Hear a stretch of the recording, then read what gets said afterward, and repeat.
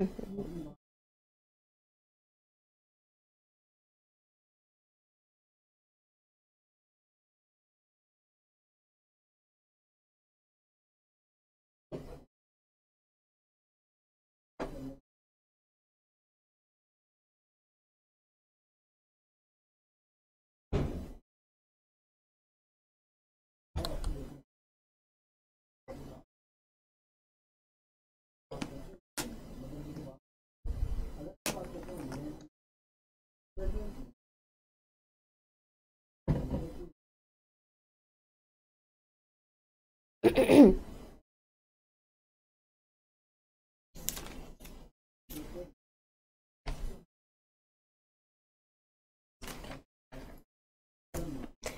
and very warm welcome to today's UGC NET English Literature session brought to you by IFAS. I hope you all are in good health and good mood.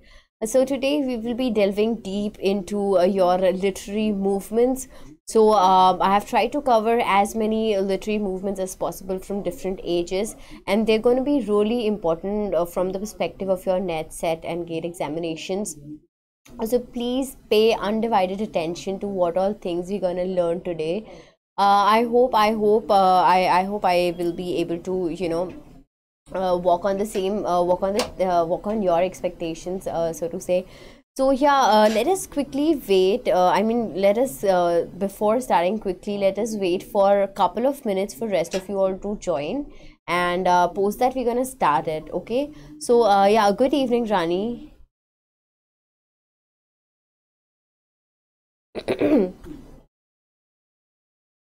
I hope your preparations are going really nicely, since it's really less time that is left. So yeah.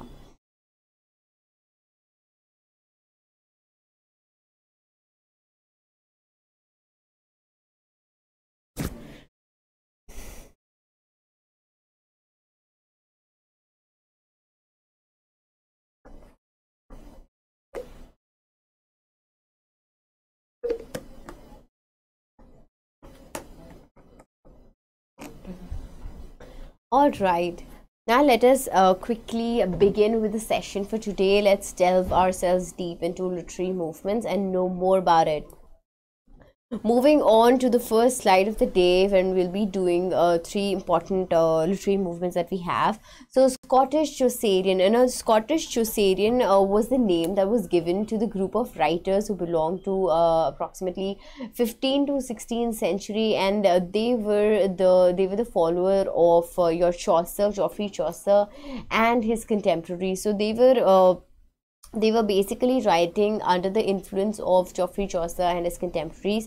Now, these writers are really important because when you look from an examination perspective, they do ask you that who among the following was the Scottish Chaucerian, or who among the following was Scottish Macquaries. Now, Scottish Chaucerian are also okay. I'm gonna change the color. So yeah, now Scottish Chaucerians are also called Macquaries or Muckers. Okay, these were the Scottish poets who were writing under the influence of your Chaucer and his contemporary. They were writing under the influence of your Chaucer and his contemporaries, like Lidkit. So they were also using your Chaucerian stanza, the 7-line stanza, which we also call famously as Rhyme Royale stanza. Now, the important writers who come under this group, that is Scottish Chaucerians, are your King James. Then you have now King James has written King's Quair, which is a really important work. He has written King's Quair in Rhyme Royale. Poet Robert Henryson. Now, why Robert Henryson is famous? Because Robert Henryson has actually continued the work of Chaucer, that is Troilus and Cressida, which was left unfinished by Chaucer. So yeah, Robert Henryson that way is a really important writer that we have.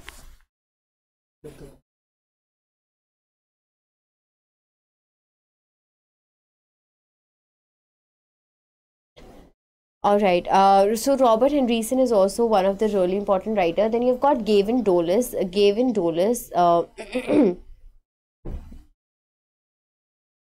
Now, Gavin Dolis is also an important writer and who comes under this whole category of Scottish Chaucerians. Then finally, you've got William Dunbar. Now, William Dunbar. So, all these four people are really important when we talk about Scottish Chaucerians, and you must be well aware of these writers that you have. All right, let us quickly see. I'm not writing the works that are important. Let's say King James ka King Square is really important work. Then Robert Henryson was the one who has continued the Geoffrey Chaucer's work, Troilus and Cressida. So these are the teeny mini points that you should remember. You should just mark asterisk in some corner of your copy, and then you can write these in your notes.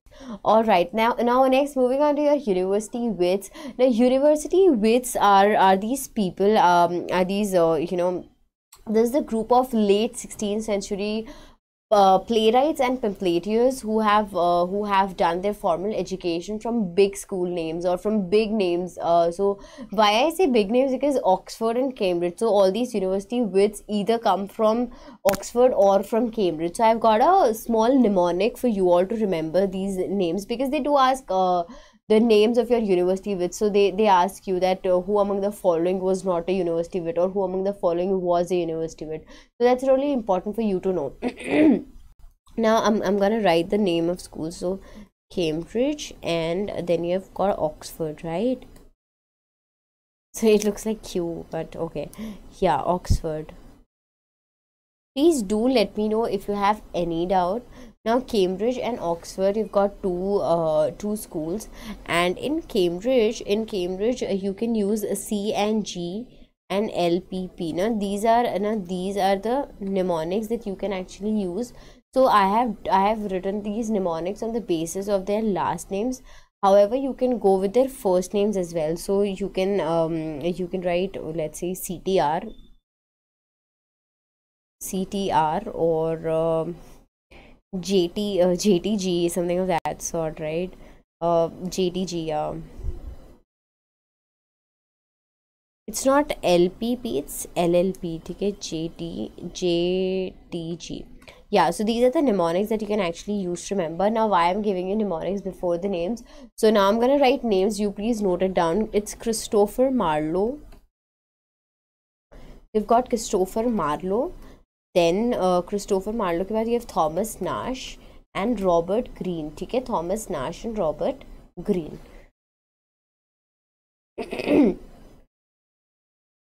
I'm really sorry and apologies for the bad throat, but I've got little cold and cough. That's why my voice is also not really proper. So yeah, then you've got John Lyle. Now John Lyle is the same person who has given us this phrase, everything is fair in love and war. This is very famous. I mean, writers have been using this in Bollywood, Tollywood, and of course in Hollywood too. Now coming on to Thomas Lodge, and finally you've got George Peele. So any mnemonic that suits you, you can use, but please do remember them. All these names of university wits are really important. Now, there's this another fact about university wit, that you're this person, oh god, Thomas Kidd. Now Thomas Kidd is sometimes considered as a part of university wit. However, the main writers that are that come into this group of university wits are already mentioned here. Now, another very important and star mark thing that you need to know about university wit is that this particular term was coined by George Sainsbury in around 19th century. So this question has came into your examination, so please be mindful of that. Now George Sainsbury.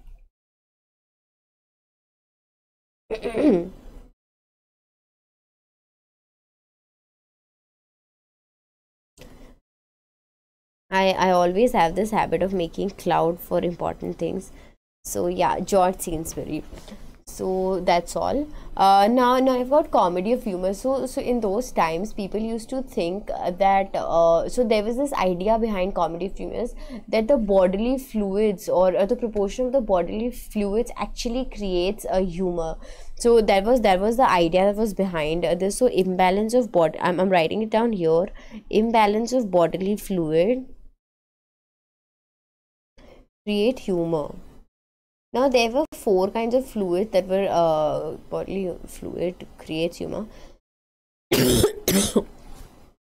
Excuse me.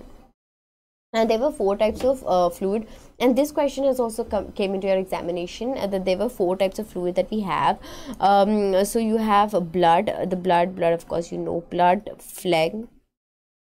Then you have choler. Now choler was a yellow bile. Choler is a yellow bile. And then you have melancholy. I'm writing it here yellow, or ये आपका black bile. Okay, so that it's easier for you to understand. Now, you know who were the pioneers, or who were the writers who actually popularized this comedy of humor? So it was Ben Jonson and George Chapman. Ben Jonson, please remember this, guys. Ben Jonson was a person who's actually contributed a lot in popularizing this particular term.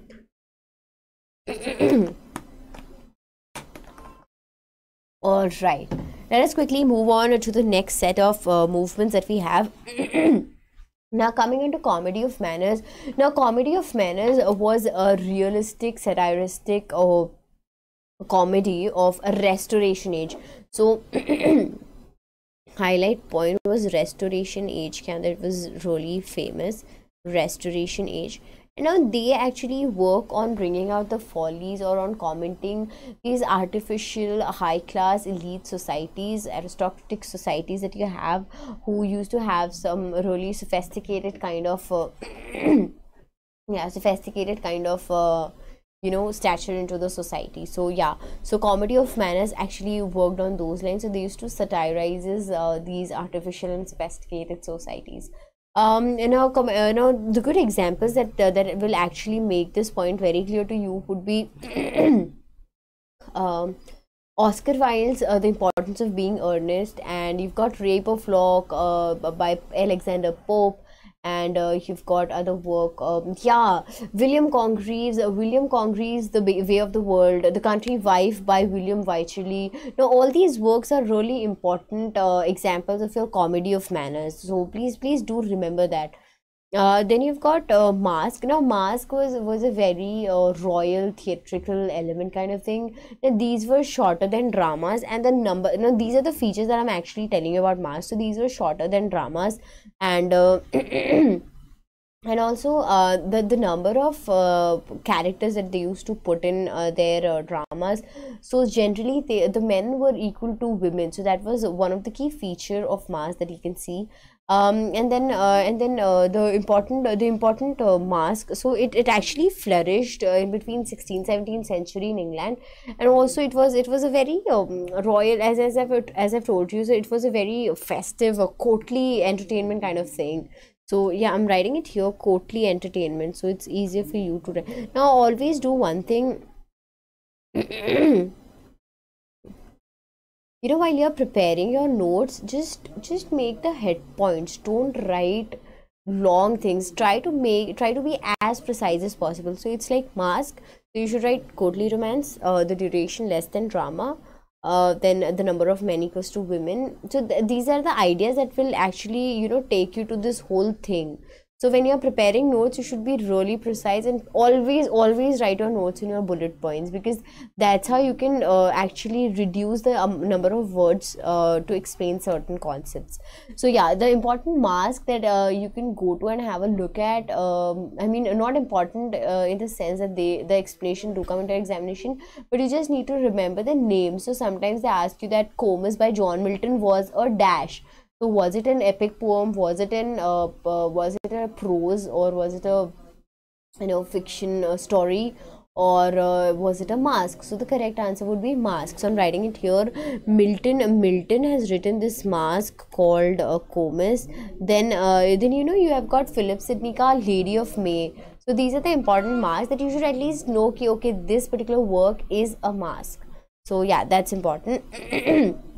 Coming on to the next one, we've got excuse me, yeah. Now, metaphysical poets. Now, metaphysical poets were really famous, and approximately in around 17th century, so to say. Sorry, not metaphysical poets. We were on Son of Ben. The Son of Ben. Simply, if you would ask me, Son of Ben. So they were just the followers of Ben Jonson. Now, a lot of Cavalier poet actually described themselves as as the follower of Ben. So they were also called Tribe of Ben. Tribe of Ben. So it was self-description of these Cavalier poets. It was the self-description of these Cavalier poets. Now, Son of Ben, actually, there are a lot of number of peoples that come under this. So you've got Richard Lovelace, you've got your John Suckling, Thomas Carew, and Robert Herrick. All these people come under Son of Ben tribe. You do have William Cartwright and Randolph, Thomas Randolph as well. So that's really important from your examination point of view. So you should know the names also. So you can write it Cavalier poets, but almost all of the Cavalier poets. Not really all, but most of the Cavalier poet would come under, famous Cavalier poet would come under Son of Ben. Now let us move to metaphysical poets. Now, these group of people were very different, and the important hit point that you need to remember about metaphysical poet is conceit. They were using conceit a lot. Again making a beautiful cloud so that you all remember this. Now, conceit, and who coined this term? So who coined this term? That was Samuel Johnson. Samuel Johnson was the person who actually coined this term, and where he coined this term. So in Lives of Most Eminent English Poet, when he was writing the life of Cowley,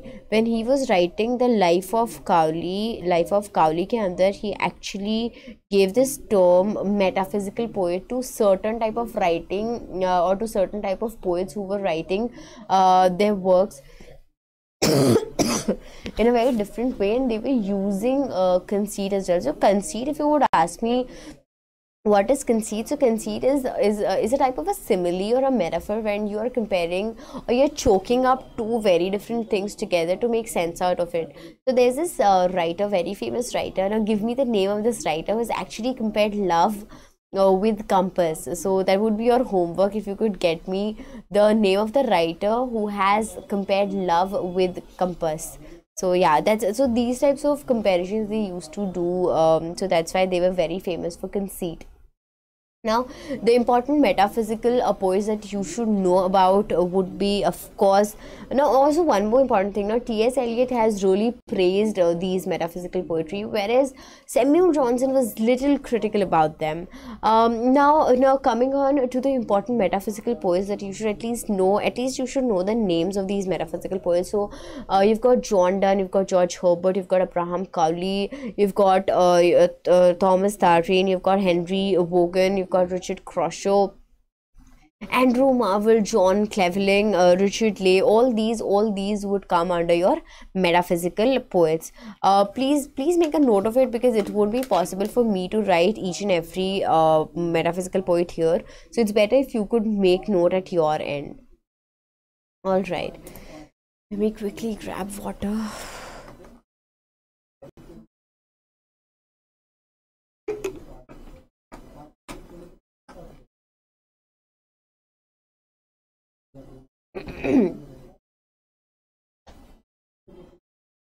Now, Cavalier poets were the poets that came from the classes who actually supported Charles I. These were the Roundheads, the Parliament supporter kind of people.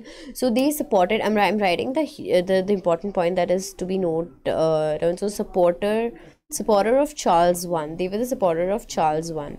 Now, their themes were very different. They were so far from religious and spiritual themes. They were more into pleasure, more into eroticism, more into, this whole idea of what do you call, the fun, the cultural life, the pleasure, and all these things were their main themes that they used to write on. Now, the example of Cavalier poets would again, there were few of the tribe of Ben would also be included into your Cavalier poets. So you've got Richard Lovelace, John Suckling, Robert Herrick, Thomas Carew, William D. Efferent. All these were the writers who come under this category of Cavalier poet. Please make a note of this as well.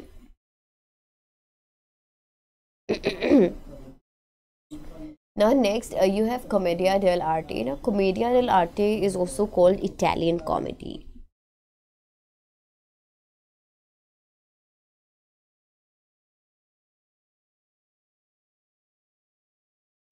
Now these were they were this character troupe who used to travel in different cities, and they used to perform there. And the major themes that they actually worked on were love, were jealousy, were old age. The themes that they worked on were love, jealousy, old age, and old age. And also they used to make use of these stock characters. Then they used to have happy endings. So this was a type of an Italian comedy which around 16 I think 16 to 18th century can that it became very famous into your England. Also I mean yeah, England as a whole, yeah. Then you've got another very important Kit Kat Club. Now Kit Kat Club, so there's this funny story behind the germination of this particular name. So Kit Kat Club was a group of people who has a strong political and literary association. That is really important. You should know strong.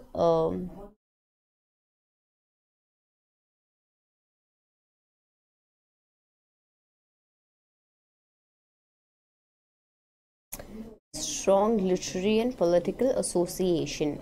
Now, why I'm saying that it's really important because because these Kit Kat Club was formed with this political agenda. And as I've told you that it has got a political association, so these people were associated with Whig Party. Please note this down. Whig Party, so they were associated. And as I told you, there's this funny story behind it. So there was this innkeeper called Christopher Cat.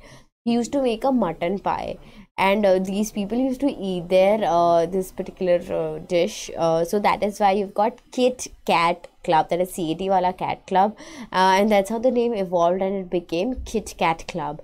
Now, the important writers who would be considered as the part of your Kit Kat Club would be William Congreve, John Locke, Robert Walpole, John Wenbo, Joseph Edison, Richard Steele. All these people would come under your Kit Kat Club. Now, also there was this painter who was actually drawn the portrait of these 42 members that were there in Kit Kat Club, and the name of that person is Godfrey Kneller.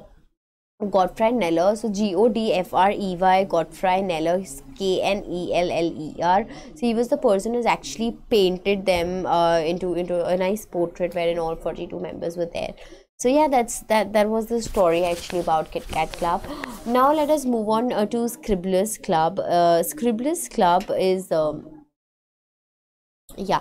Now Scribblers Club. So as I've told you that Kit Kat Club has got political and literary association, and they were the Whig Party supporters. So Scribblers Club was Tory Party supporters. I mean, people who supported Tory Party would come under Scribblers Club. Now, this was the informal group.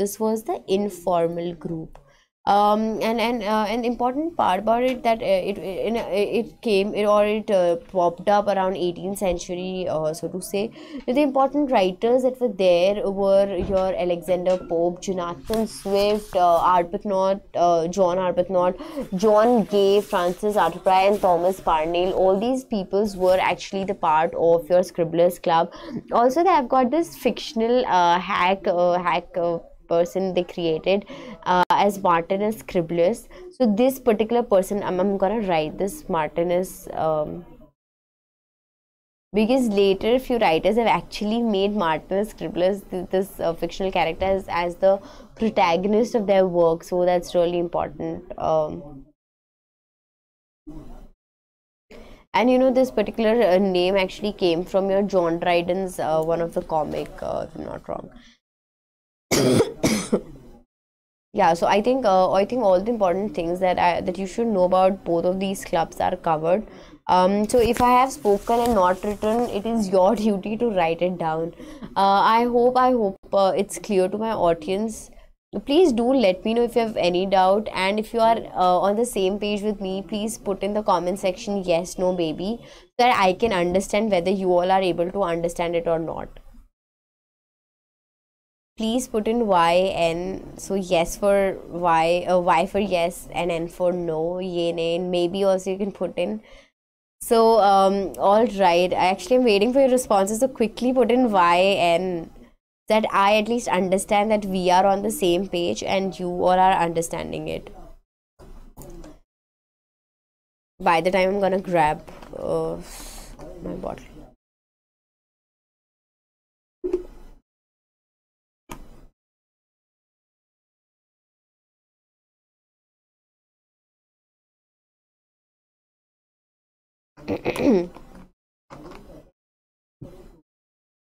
All right. I think everyone's a little fishy about it, or probably scared. But don't worry, guys. All right. Let us come on to another very important aspect that we all should know about, that is graveyard poetry. Now, graveyard poetry, interestingly, was a precursor of your romantic era, romantic movement, and your gothic literature. Now these graveyard poetry is yeah, graveyard poetry is also called your churchyard poetry.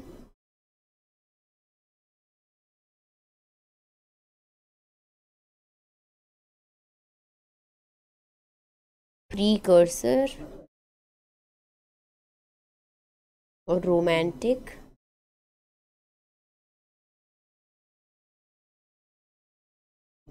and आपका gothic.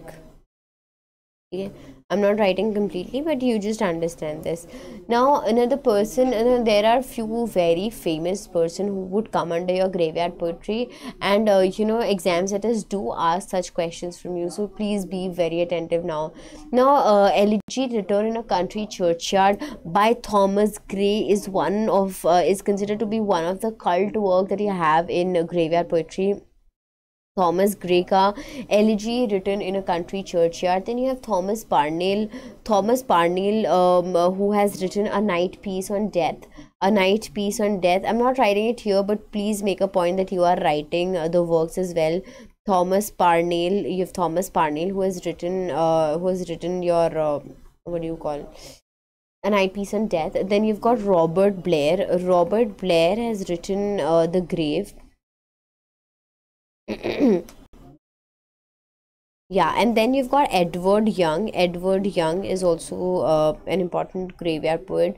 Now, Edward Young has written Night Thoughts. Night Thoughts. Okay, Edward Young has written Night Thoughts. I hope that's clear to you all. Now, of course, apart from them, there are several other poets that are included. So I'm gonna once again repeat all these names so that if you miss upon any one of them, you can quickly note it down. So Thomas Parnell, Thomas Wharton, Thomas Percy, Thomas Gray, Oliver Goldsmith, William Cooper, William Collins, Robert Blair, Edward Young. All these come under your graveyard poets. Okay. I hope that's clear to you. Also, one of the really important feature about graveyard poetry. So, if you'll go through any of the graveyard poetry, let's see if you go through. So, I think Thomas Gray ka Elegy Return in a Country Churchyard. Everyone, we must have. I mean, every one of you might have read it either in your bachelor's or your master's. So, you will find it that those works are really introspective. They are very meditative in nature. So, that's one of the key feature that you can find in your graveyard literature. All right, now let us quickly move on to the next that we have, that is lake poets. Now these were also called bard of lakes. They were also called what? They were called bard of lake.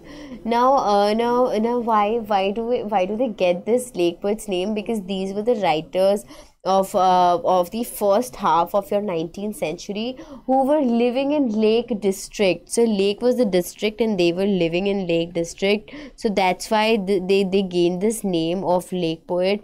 Now who all were included, or who all were the part of your lake poets? So it's Wordsworth, Coleridge,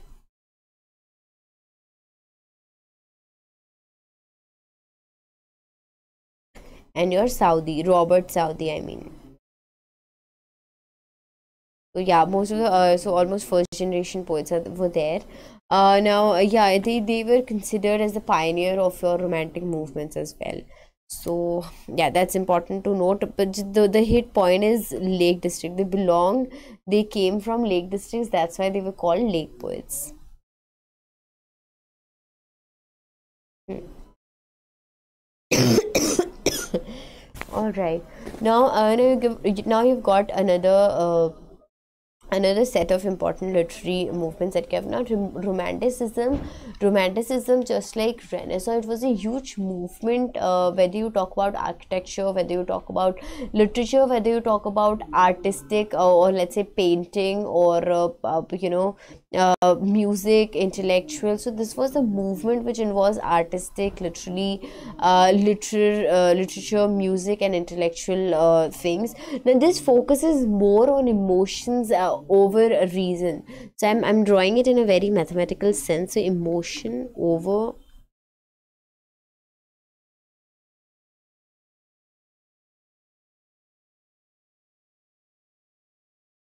So basically, it was a reaction against your Enlightenment age. Reaction against your.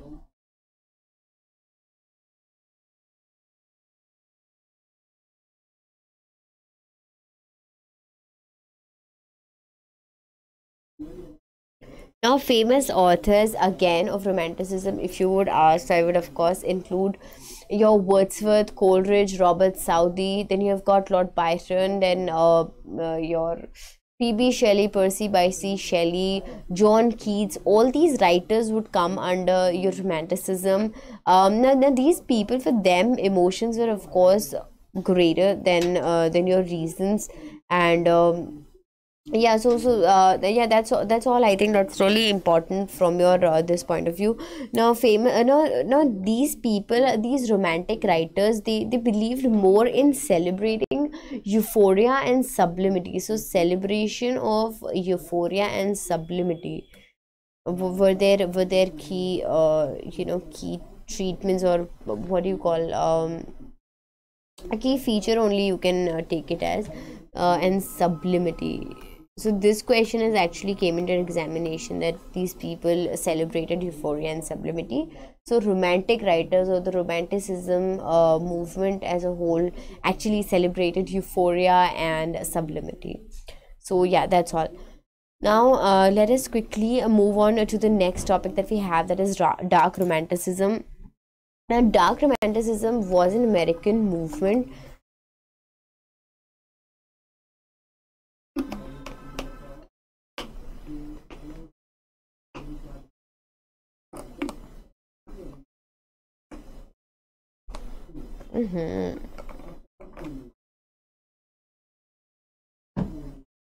Now, please remember, dark romanticism was an American movement. Dark romanticism was an American movement. It was a subgenre of your romanticism only, but an important thing, that it was a reaction against transcendentalism. We're gonna of course know what, but actually in the later part of it, you'll actually get to know what is transcendentalism. So it was reaction against transcendentalism.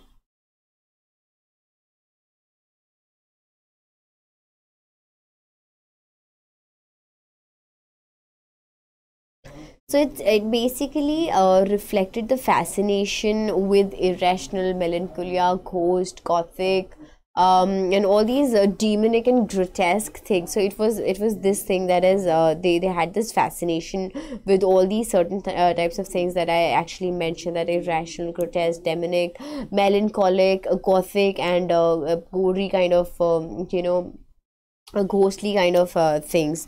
Now these dark romanticism, so this name, the important part that you need to note down, that the name was given by a literary theorist, Mario Praz, was given by.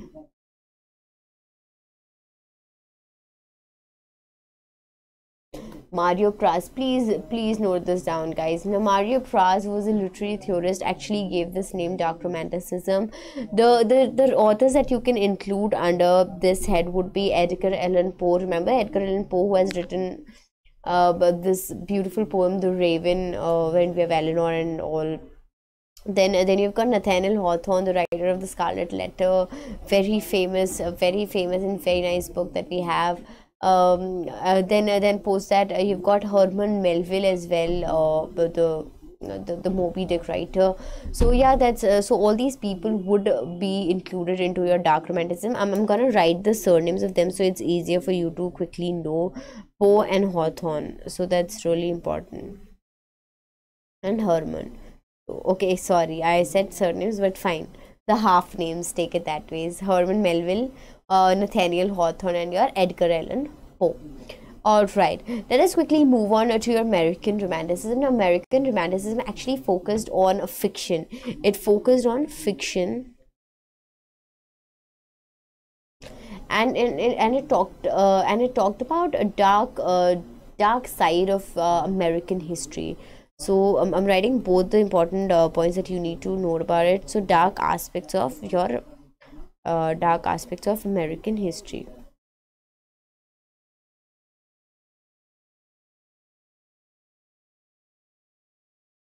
Now, another famous writers of your American Romanticism would again be Nathaniel Hawthorne. I'm writing it here, Nathaniel Hawthorne. And there's this one more writer that you should know about, Washington Irving. Washington Irving would also, I mean, you would also count him into your American Romantic writer, Washington Irving. Yeah. Then moving on to your Gothic novels. Now, Gothic novels, so there are some novels which has got certain features, or let's say in a layman's term, I would say that there's this checklist that you need to check for a novel to be a Gothic. Now, Gothic usually includes supernatural, ghostly elements. Then you have got the play of light, that is, there's more darkness over light. Then you've got so the architecture is also very different, or the settings of Gothic novels are really different, which sometimes include hereditary curses as well. So these kinds of buildings, you have the canonical shape of buildings, the old palaces, the old things that you have, and Gothic novels may so there's this melancholia, there is this ghostly figure, supernatural elements that are included in it. There is suffering, not suffering, but yeah, there's this fear, and the very different kind of setting from your archetypal novel types from a different genre. So there is horror as well in Gothic novels.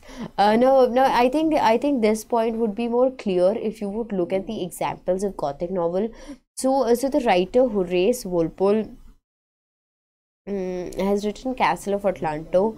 Horace Walpole.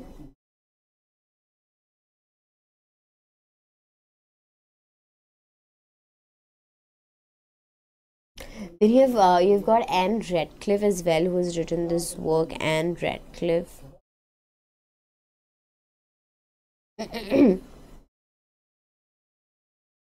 The Mysteries of Udolpho. The Mysteries of Udolpho is written by Anne Radcliffe, which is one of the very famous work. Then you've got Thomas Beckford. You've got Matthew Lewis, is the person who's actually written Monk, which is also asked into your examination. Then you've got Clara Reeve, Clarareve. He's also considered as one. So now these all authors are considered as the famous writers who have written, or who have given, or who have contributed in building up this Gothic literature, or who have written the Gothic novels. So yeah, that's all you need to know about Gothic novels. Let us quickly move on to transcendentalist. So you now, by the time, you already know that transcendentalism was also a movement, and it was an American movement.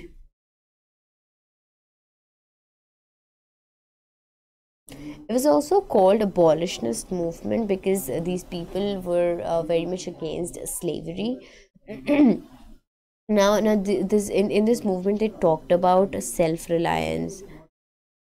I'm gonna put down some features of its self-reliance के ऊपर. They used to talk a lot about self-reliance. And they were so they were actually protesting against spirituality and your intellectualism. And for them they laid emphasis or stress more on the power of intuition, the power of inner mind that you have. So for them, intuition was a really important aspect. And you know the beautiful thing, and that will make you actually proud if you're from India. So these people, transcendentalists, were actually inspired by Indian mythology. So Gita was one of the cult work that actually inspired them. And as I told you, they were very much influenced by our Indian religion. So that's really important about transcendental writers. So as I told you, they were focusing more on power of individual, on freedom, on your intuitions. And they in a way you can say that they shared somewhat same beliefs with your British romantic writers. So yeah, that's I think that is all you need to know about transcendentalism. Also, one important thing that you can note down is that they disregarded the use of modern technologies. So yeah, now important names that actually come under this category of transcendentalism would be Ralph Waldo Emerson. I'm gonna write this, Ralph Waldo Emerson.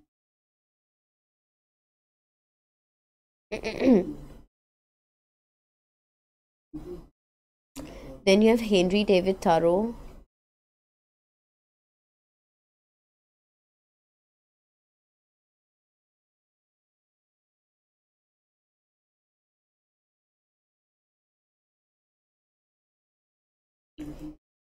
And yeah, no, Walt Whitman would also be considered as one of the your transcendentalists. And American feminist Margaret Fuller is also counted as one of the transcendentalist writer of that time. And you've got Frederick Henry Hedge again, as again was the part of the transcendentalist movement as well. So yeah, now let us quickly move on to the next one. Now I want to actually tell you. So while going through these notes, I actually came up with this new.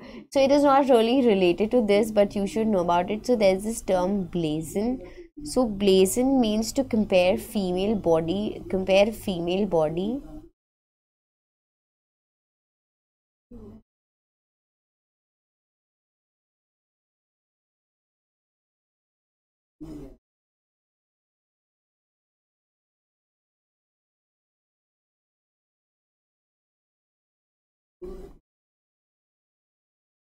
So I was actually reading something, and then I suddenly came upon this word. So I thought of sharing it with you. Now, blazon is something. So blazon is a term or is a device that we actually use when we are comparing female body with jewel celestial bodies or some rare objects Guys, it has not something related to your romantic era or any of the movements. That is something that actually popped up in my mind, and I thought of sharing with you. So this might help you. This might come as a question, or this might land as a question in your examination. So why to take risk, right? Now, blazon was actually used by your writer Edmund Spencer in Epithalamion. Edmund Spencer ने Epithalamion के अंदर he has actually made use of blazon, and he has compared female body to jewel, that is jewelry, money that you call in Hindi, celestial bodies, and of course the rare precious objects that you have. So yeah, that is something that I wanted to share with you. All right, back to where we were. Quickly on the movements.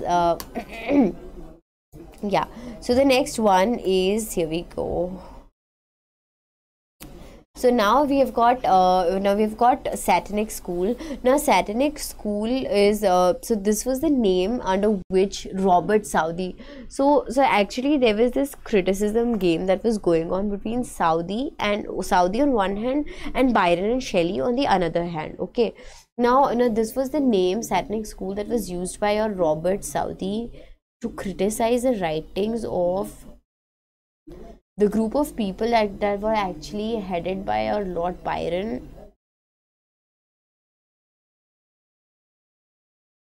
and Shelley.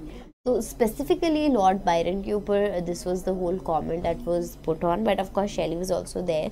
Now in Vision also, Robert Southey in Vision of Judgment had actually criticized Lord Byron and Shelley.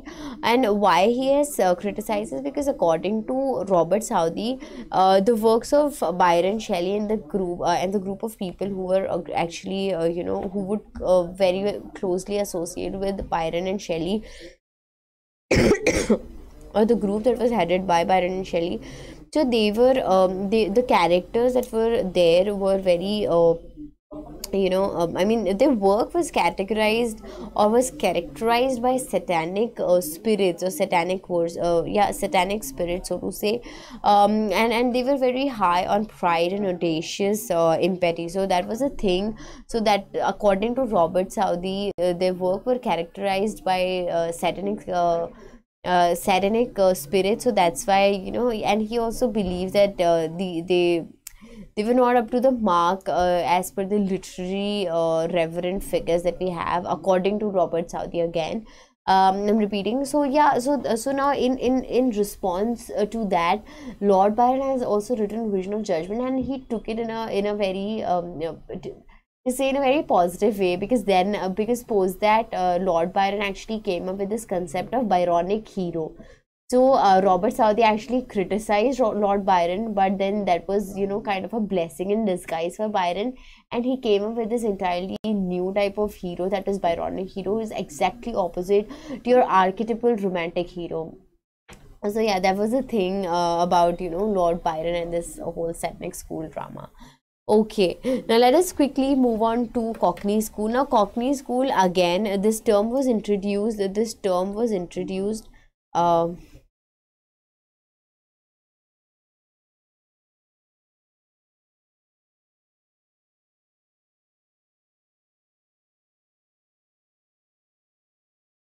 Blackwood's magazine. So it was around 1817 or 1817 around. This term was introduced in Blackwood magazine, and the people whom we actually count under this particular head would be P.B. Shelley, John Keats, Leigh Hunt, and William Hazlitt, of course. So now why so this was of course a derogatory term, just like satanic school. So they both were the derogatory terms only. Now, because few people think that Shelley and the group like Leigh Hunt, William Hazlitt, so they used to have, I mean, low diction, so to say. So they basically the lack of pedigree and sophistication were there in their work. So that is why they were condemned with this title of Cockney School. Okay, now John Wilson was the person who actually attacked Keats' Endymion in Quarterly Review. So that the person's name was John Wilson, who actually attacked Keats' Endymion. So important writers that we include under your Cockney School would be Keats, Hunt,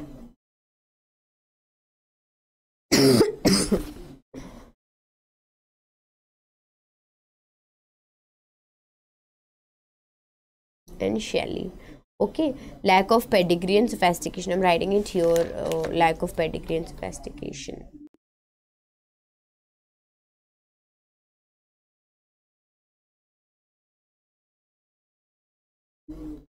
Also, you can write that low diction in simple language. If you want to know, you should write low diction. Having low diction. I hope so I hope I'm saying flower. I hope so far it's clear to you all.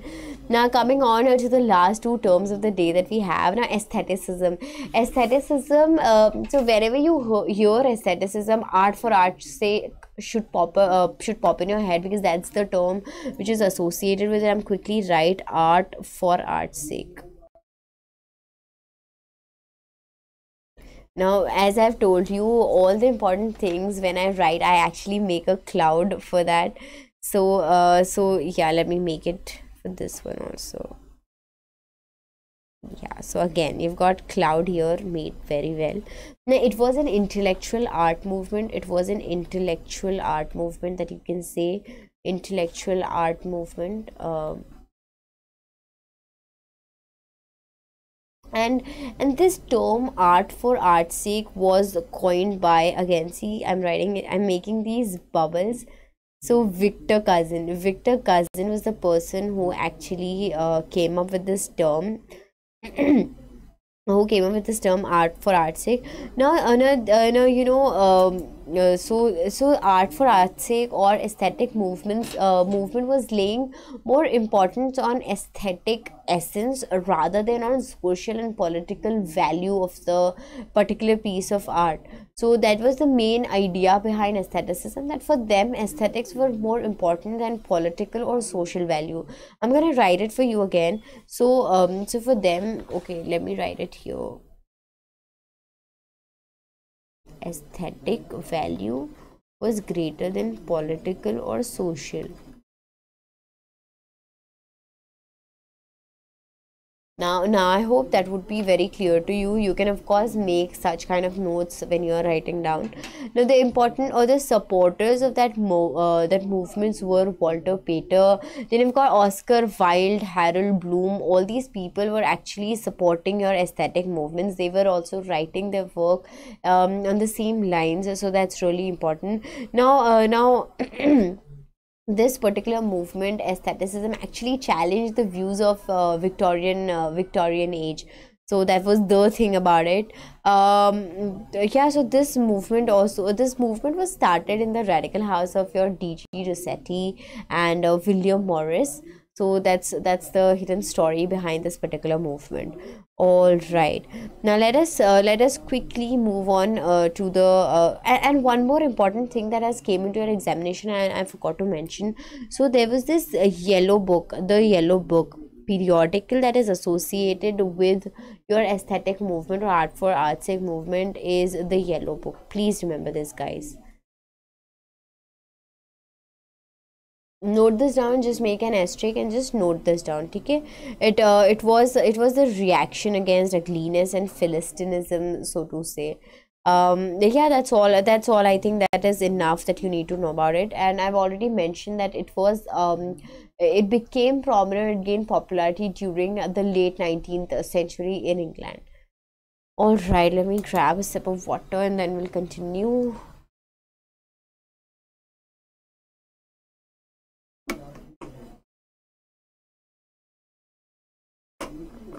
Okay, now I've got fireside poets. You also very famously call them Brahmin poets.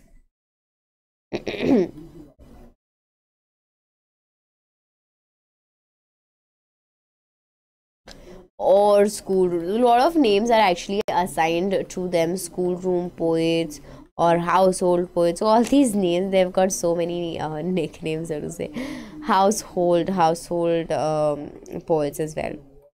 Now, this was the group of 19th century American poet who used to write on certain themes, and they used to, recite their works probably by near to the bonfire or near or in the small schools or the classrooms.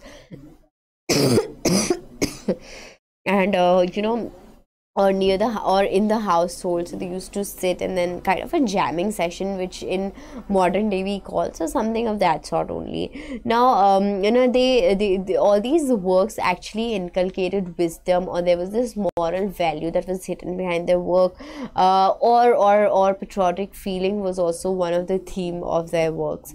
Now, important writers that would come under your fireside poets would be your Henry Wadsworth Longfellow, William Cullen Bryant, and Oliver Wendell Holmes. So all these were the important writers. John Greenland Whittier was also one of your fireside poets. So yeah, I think that is enough, and that you should know about. all these movements. Pre-Raphaelite Brotherhood is also an important movement that you should know about, and you should also know about the 7 members that were there, including D.G. Rossetti, William Morris, and William Hunt. So all these were the important members that you can know about. Germ was the periodical that was associated with pre-Raphaelite Brotherhood.